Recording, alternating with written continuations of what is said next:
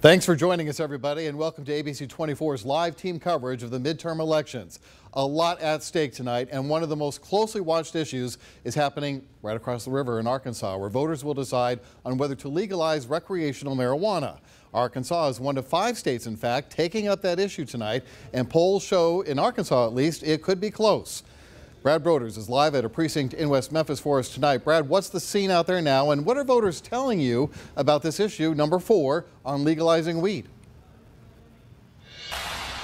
Well, Richard, to your 2 questions, we're seeing a steady stream of voters from this late afternoon when we arrive to right now that many voters are off work. And with those voters I've spoken with, one thing for sure, this recreational marijuana decision is drawing plenty of passion from those on both sides. Now, we caught up with voters at one of Crittenden County's busiest precincts on Election Day, West Memphis High School. While the natural state also has a gubernatorial race today, it's clear the recreational marijuana issue is front and center on many voters' minds. If approved, the measure would impact surrounding states, especially those just miles from West Memphis, including, obviously, the city of Memphis. Opponents believe it would create new and unwelcome issues to the state, while supporters believe that it will allow law enforcement to prioritize their efforts elsewhere.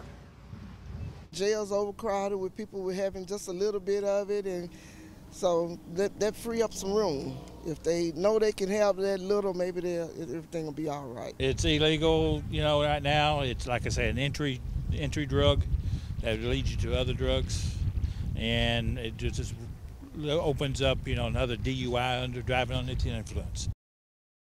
Adults 21 and older could carry and use up to 1 ounce of marijuana. It would take effect in March and authorize 12 additional cultivation and 40 additional dispensary licenses. Marijuana would be taxed at 10%, and law enforcement would receive 15% of that revenue. A reminder, there's still time to vote. Polls don't close until 7:30 p.m. here in the natural state. We'll be here in Crittenden County throughout the evening as the results come in, and we'll get reaction from both sides when that result is known on both sides of this hotly contentious issue. Live in West Memphis, Arkansas, I'm Brad Broders.